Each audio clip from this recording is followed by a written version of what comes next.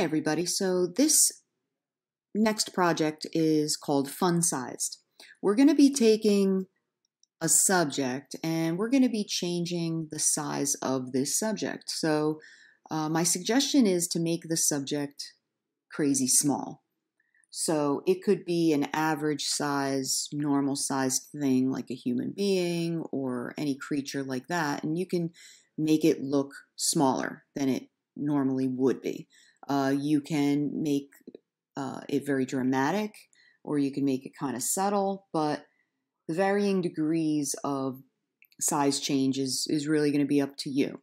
Also, the subject, you can have it as an object, you can have it as, like I said, a creature, but you want to come up with two different images. You need to find a subject, as I just mentioned, but you also need to provide a setting.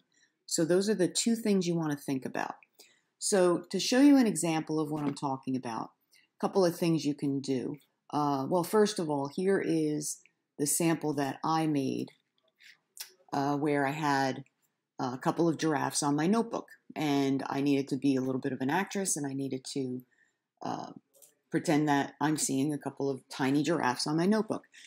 So that is just one simple example. I found the picture of the giraffes off the internet, and I took this photo just using my phone. So it's up to you how you want to obtain these images, whether it's going to be a picture that you took yourself or it's going to be a picture you get off the internet. So, and again, your subject could be varied as well as your setting. So another place you can go to get some examples is I've done this project in the classroom for a few years now.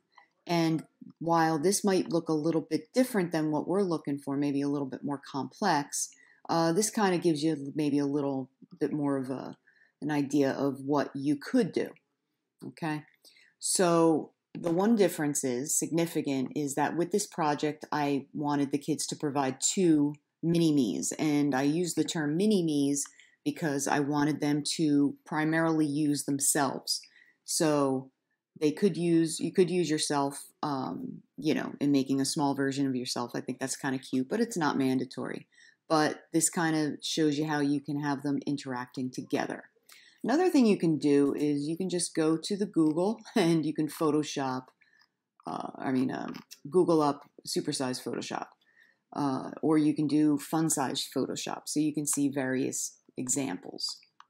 Okay, so some of these are very, very complex, done by professionals. Some of these are done by amateurs, but they're very, very nicely done. It looks like this guy, for example, did a whole section of different photos using the same dog and using himself. So anyway, hopefully that gives you a little bit of inspiration. So the very first thing you're going to do, like I said, is to gather your images. So first thing you do is you open up the image that you want to use for your background. So I do have the notebook that I can certainly use, but I also took another picture, similar idea, using a Post-it. So this is the one I'm going to be using for my example. So the next thing I'm going to do is I'm going to open up the image of my subject in a new layer.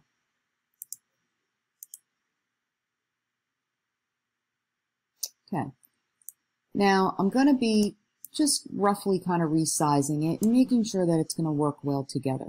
So one thing you want to take note of, especially when you are putting the pictures together, is that the vantage point, or the point of view of the photo of your subject and the setting, they kind of match. So this photo of the giraffe, the camera's point of view, the camera's vantage point is above the ground.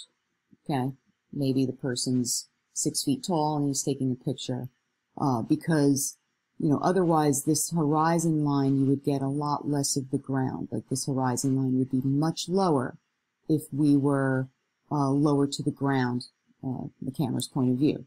So I wanted to make sure that this kind of coincides, very, very similar, where the vantage point is slightly higher, which is why I can see the top of the post-it. So if you're taking a picture from almost up on top of something, you want to make sure that the setting that you're putting the image on kind of matches. So this looks pretty good. Also, dictate how big or how small you want this to be, and that could be absolutely edited later. So you just kind of rough it out. Now, the other thing you're going to be doing after you kind of set it up roughly, is you want to get rid of all this background. So we're going to go back to this cutout mask, and you can remove from the mask the areas of the background, just like how we did for a previous project, Splash of Color, for example. But now there is this tool that you guys can absolutely try, and it may or may not work. It's called AI Auto. I guess it's artificial intelligence. And what it does is it will cut away, do all of this manual work automatically. So the idea is you'll be left with a nice clean cutout of the two giraffes. So you can certainly try it by just clicking on it. Now it's a special feature for Pixlr. And if you paid for it, if you had a premium membership, or if you logged in as a premium member, it would do this automatically. But with this, you have a couple of seconds to wait. So you hit continue. So you can see that it did cut out a lot of the background, but in a lot of the areas, it wasn't cut out really, really well. So for some of you guys, it may work out very well, but for others, not so much. You can see it still has a lot of the sand still going. It also took away some of the features of this giraffe, like the ears are cut away and stuff. So, while it may not work perfectly for some images, you certainly can try it. Now, at this point, I can go back to my layer, lasso, and stuff like that, and I can start, fixing up the edge. So in some areas, such as down the neck over here, it cropped it really, really nicely, whereas in some of the other areas, not so much. So what you're going to do is you are going to now go through and get rid of all the background. So I got a little work to do down here around the baby giraffe. I have a little work to do around mommy giraffe's face, as well as some of the tail's been cut off. So the next step is you're going to remove all of that background. And again, use the mask layer. Don't use the eraser tool for this, because you want to have a little bit more control over what you're removing. And also you want to be able to, if you take away too much, you can always go back and put it back. So this gives you a lot more freedom than if you just went ahead and used, let's say, the eraser, and you erased it away and you can't get it back unless you undo it. So at least with this mask tool, you could remove it and you can also put it back. So, and don't forget, make sure your brush is properly set up so you can use this tool proper. And zoom into your area. So we'll come back after I have this properly cropped. I did want to show you, provide for you an opportunity to see where this AI auto works pretty well. So in this image, a lot of the background is selected. A lot of the background has a nice contrast against the penguin. It's fuzzier, it's kind of lighter, so let's see how this works out. It's doing their thing, and once again, since this is a premium feature, we can't get it absolutely for free. We have to just wait for a little ad. So let me hit continue. So you can see in this case, it was selected pretty well. So it just kind of depends on your image. Okay, so now that you have successfully got rid of all the background and cropped it nice and neatly, next thing you're going to do is you're just going to size this up where you would like this to be in your setting. So the post-it's only so big, so I'm going to have to make these guys kind of small. And also think about how you're going to be casting a shadow. So we're going to be making a shadow to create this illusion that the giraffes are on the post-it a little bit more. So the shadow I've decided to put on the left-hand side, which is why I'm moving these giraffes to the right. But you also have to make sure that it looks like they are on the post-it. So I'm going to bring them as close to the front and to the right as possible so it looks pretty natural. That looks pretty good. So what we're going to do is we're going to be making a copy of this layer, and the copy is going to be used for the shadow. So you're going to click on the three buttons here, and you go to duplicate layer. So before you do anything else, we want to take this layer and we want to get rid of the scissors. In other words, right now it's still a masked layer.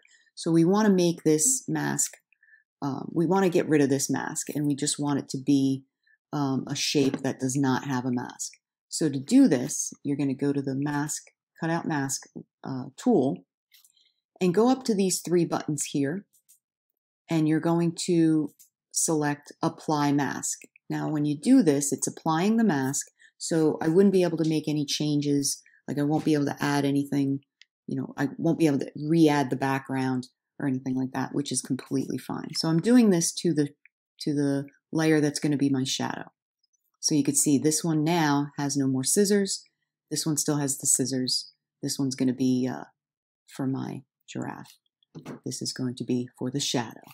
So the next thing I'm going to do is I'm going to go to Adjustments, making sure you're on the shadow layer, and you go to Brightness and Contrast.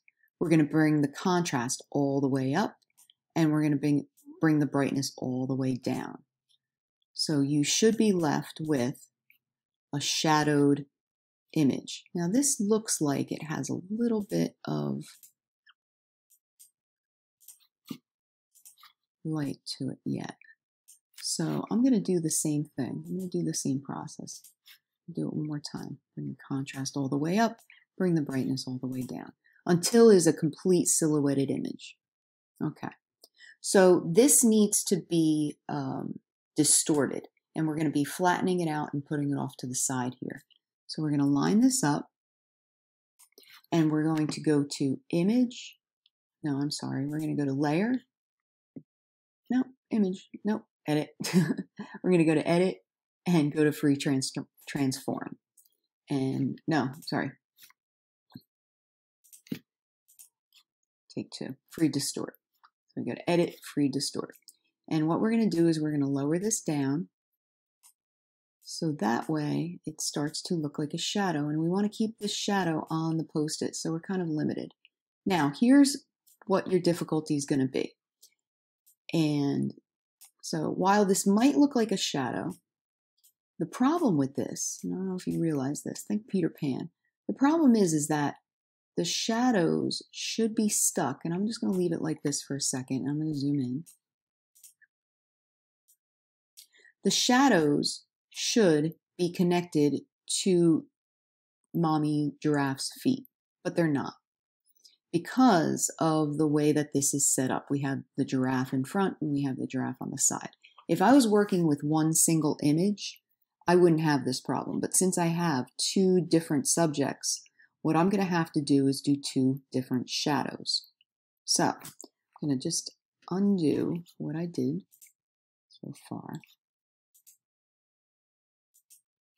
So what I'm going to do before I go too crazy here is I'm going to split this up into two different layers. I'm going to have a shadow for this, for mommy giraffe, and I'm going to have a shadow for baby giraffe. So I'm going to use the lasso tool, and I'm going to go ahead and select as carefully as possible the giraffe. Now, if you have an image that only has one subject, you probably won't have this issue at all. Let's do this one more time. So I just have a feeling I grabbed like that. And get the whole feeling I had that cut off. So I'm going to select this. I am going to edit cut and edit paste. So what it did is it took the layer and it made it a separate piece. So again, this may or may not be something that you guys are going to have to do depending on your subject. But for me, I had to. I cut it into 2 pieces. And I'm going to do the shadow separately. So I'm just going to put this mommy shadow over here for a minute. I'm going to work with baby shadow. So once again, I'm going to need to hit this brightness and contrast again. Brightness down, contrast up. And now I go to edit, free transform. Nope, edit. You don't want to do the right thing, I guess. Edit, free distort. And I'm going to lower this down. Just like this. And I'm going to make sure it's kind of slightly under the giraffe.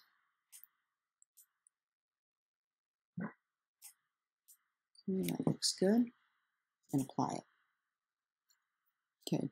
By the way, this shadow goes behind, okay, because its shadow's not going to be in front. It's going to be behind it. It's going to be blocked off by the giraffe sitting there. Okay. So now I'm going to do the same thing with the mommy giraffe's shadow. Hit the adjustment one more time. Hit edit, free distort. Lower it down. So you'll see I'm going to have a bit of an easier time lining up the feet. Now, it doesn't have to be absolutely perfect, but it should look pretty good. All right. Also, I'm kind of making it so it sort of matches the same kind of angle as the giraffe sitting there.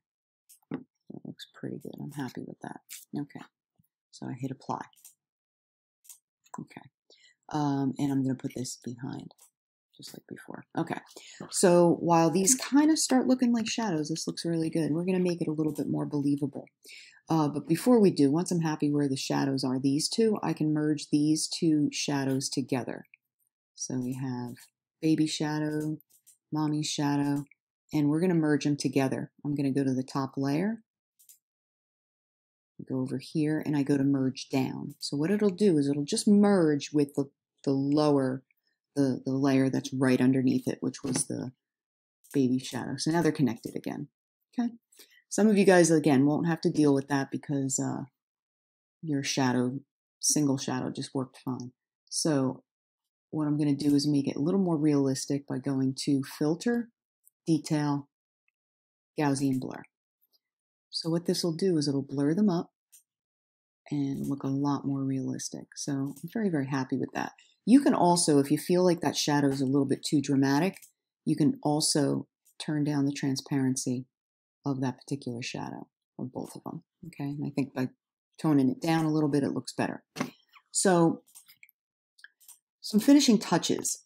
If you're happy with the way the shadow looks, you can just call it a day. But there might be shadows under here that I didn't quite get.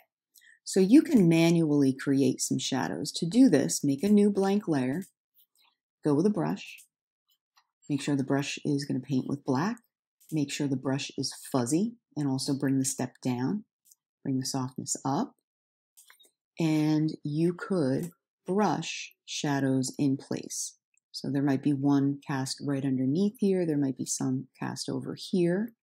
You can also set the opacity of that brush lower or higher. You can also change the size of the brush. The shortcuts, if you look at your keyboard and look at the letter M, right next to the M to the right of it are these brackets. You hit the bracket to the right, it makes it bigger. Bracket to the left makes it smaller. And now I'm doing this on a separate layer. This is all by itself. And I'm going to move it behind my giraffes. And if you brush this on, you can see it's very, very dramatic. So I'm going to undo it. I'm going to make a smaller brush. And you can go ahead and apply these shadows. And maybe like where the feet are. Like right here. Maybe under here. Maybe underneath this joint. And underneath here. And again, you know, some of you guys might not want to do this, but some of you guys might want to add a little bit of something. So that while that doesn't look realistic, and you can always erase areas that might be too big. So what you're going to do after this, add a little bit more here, is you can go back to your Gaussian blur. Filter, details, Gaussian blur, move these blurs. So you can see that it just adds a little bit more shadow, a little bit more deeper shadows, darker shadows. You could take this layer if you wanted to lower the transparency a bit, but you can see without it, it looks like it might have some missing shadows. And with it, it just adds a little bit more dimension to it. Okay, and that looks pretty good. Very, very happy with it. For some people, if you find that your subject is too light or too dark, it just doesn't match the setting, you could change some of the adjustments. You could adjust the temperature and tint. Let's say that you need to, oh, sorry, I'm on the wrong layer. So temperature and tint, you can see you can kind of make it more warm, more cool, and tint it up a little bit. You can also adjust brightness and contrast, not as big as we did before, but if you wanted to slightly adjust the contrast, it might look a little bit more vivid. You could see the difference, just to kind of make it a little bit more defined. You can do that. You can also do the settings in the background as well. If you find that the background's too dark, too light, go to adjustments. You could play around with brightness, temperature, hue, saturation, all sorts of stuff here. And let's just do temperature or brightness and contrast. If I wanted to adjust the lighting of my setting, I can do that as well. All right. So hopefully you can have some fun with this. And I'm looking forward to seeing what you guys come up with. Now, before you go, one very last thing you can do is if I wanted to change this giraffe and put them in a different setting, or I wanted to, I could change the subject and use the same setting, or I can use the same setting and put it in a different you get the idea. So let's say that I want these giraffes in a different setting, but I don't want to go through all the work and do it all over again. So what I can do is I can take the layers that are my shadow and the details of the shadow and the giraffes, and I can merge these guys together. I'm going to merge down, merge down. So you can see now I have the giraffes and then the background's a separate layer. What I can do is I can select this background and put it, or these giraffes, and put them in a different background. Let me open up the notebook. Okay, so I can go back to this image. I am going to use the magic wand tool. And what I'm going to do is actually, believe it or not, select the background anywhere out here. So what is selected from the giraffes is all of the background. So I actually want, instead of selecting the background, I actually want to select the opposite of the background. So I want to select the subject. So I can go to Select, Invert Selection, and the shortcut's Control-I. So you can see now that the marching ants are around my subject. At this point, I'm going to hit Command-C to copy it.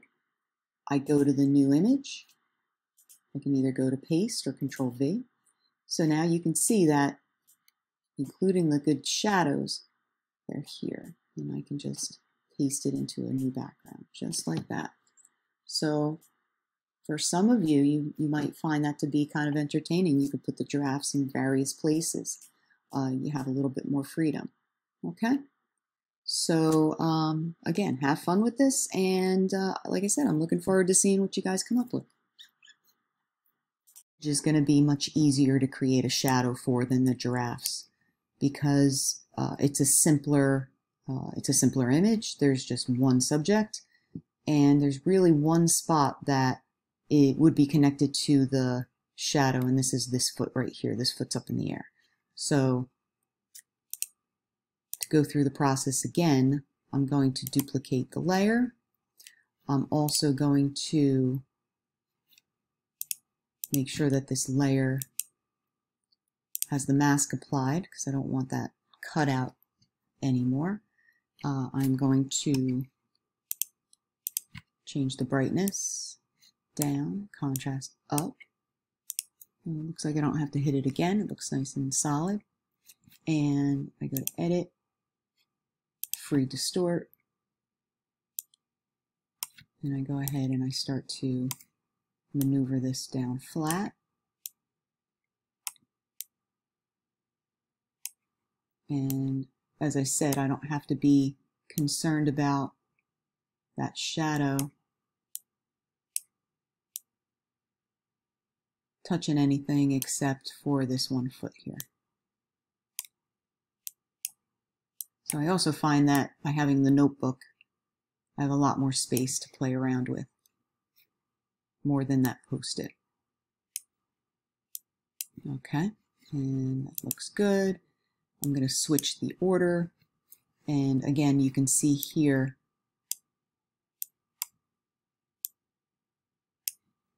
the shadow looks like it's just connecting to that 1 foot, and that is completely fine.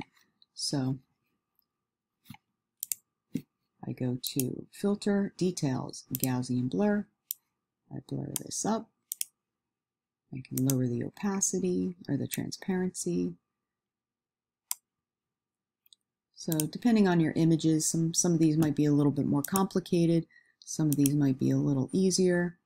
I'm going to make another blank layer. I'm going to use my brush. And I think the brush is saved from before.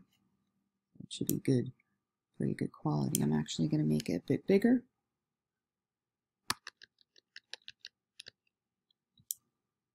Not too big.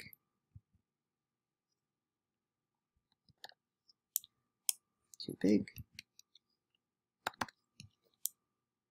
Too big. I'm happy with that. So maybe a little bit under here. Just make sure that this goes underneath Mr. Penguin. A little bit, a little darker there. I think I made that too much. I'm going to remove some of it. And don't forget about the Gaussian blur.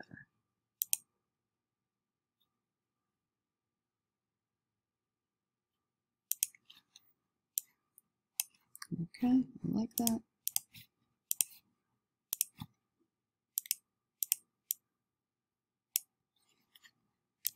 A little bit more. So again, you can get sort of caught up in this, and you can really add a lot of details, or you know, this is the Photoshop way. This is the graphic designers and the computer artists. You know, they spend significant periods of time working on their craft and perfecting what they want to, you know, perfecting their images. So if you're pretty happy with that, again, you can save it. If you wish to change the size, you can merge these layers together. If you wish to put them in a different setting, you can certainly do that. You have the whole thing selected. And it's at this point, if I wanted to shrink him down a little bit, you could have a couple of penguins here if you wanted to. But like I said, if you wanted to transport him somewhere else, you certainly can do that. But I am perfectly happy with that. If I didn't mention this before, one last thing that you want to do is you do want to crop out any parts of the picture that aren't really necessary for the look of your image. So there's a lot of stuff that wasn't really necessary. Okay, so you can really zoom into your subject. All right, have fun.